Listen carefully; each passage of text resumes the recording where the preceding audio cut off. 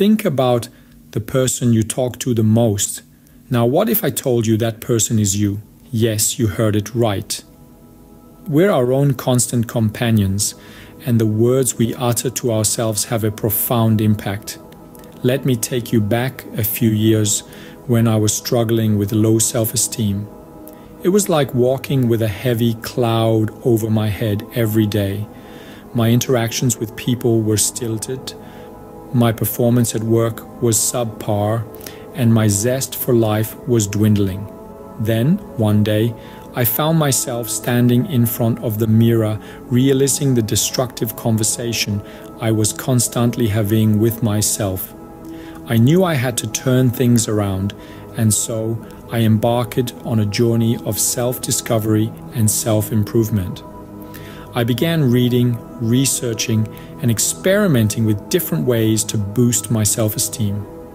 It was a journey filled with ups and downs, but each step I took was a step closer to a more confident, happier me. And guess what? The steps I used to build my self-esteem are the ones I'm about to share with you. Improving self-esteem is not a one-time fix, but a continuous process. Let's start the journey. The first step to boosting your self-esteem is practicing self-compassion.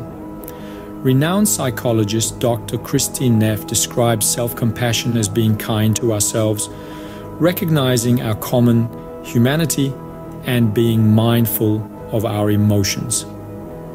Remember, everyone has moments of self-doubt, and you're not alone in this journey. Next, set achievable goals. Psychologist Edwin Locke's goal-setting theory emphasizes the motivational power of setting goals that are specific and challenging yet attainable. It's not about climbing the highest mountain, but taking one step at a time and celebrating each accomplishment. The third step is silencing negative self-talk. Cognitive therapist Dr. David Burns highlights the importance of challenging and changing negative thought patterns. When you catch yourself thinking, "I can't," ask yourself, "Why not?" and replace it with, "I can try." Step 4 is about engaging in activities that bring joy. Positive psychologist Dr. Martin Seligman believes that engaging in activities we love can lead to a state of flow where we're so absorbed in the task that we lose track of time, boosting our mood and self-esteem. Now on to the fifth step, caring for your body. As Dr. Goy Winch, author of Emotional First Aid, points out, physical and mental health are intertwined. Regular exercise, a balanced diet, and adequate sleep are essential for maintaining a positive mindset. The sixth step is setting boundaries with negativity.